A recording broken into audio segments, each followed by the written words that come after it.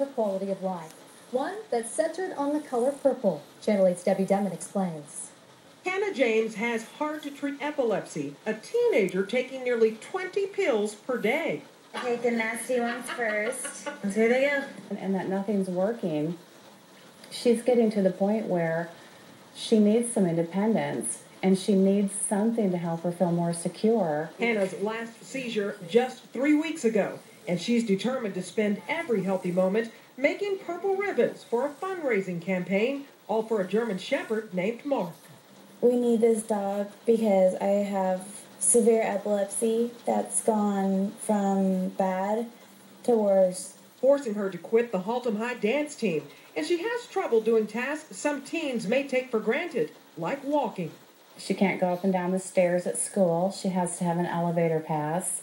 She can't take a long soaking bubble bath like most teenage girls like to do without me standing outside and checking on her constantly. The trained dog would constantly be by Hannah's side, so they're selling these ribbons for $1 after doctors advised mom and dad, who are teachers, to try to buy the $15,000 dog trained to handle seizures in any situation. If I fell over, and because I black out during them, if I fell over and hit my head, he could pull out my cell phone and dial 911. Hannah's created a website that so far received 7,000 hits, bringing awareness to seizures and what a seizure alert response dog could do. He would go everywhere with me. The dog would be a godsend for us, almost like a guardian angel for her. Debbie Denman, Channel 8 News.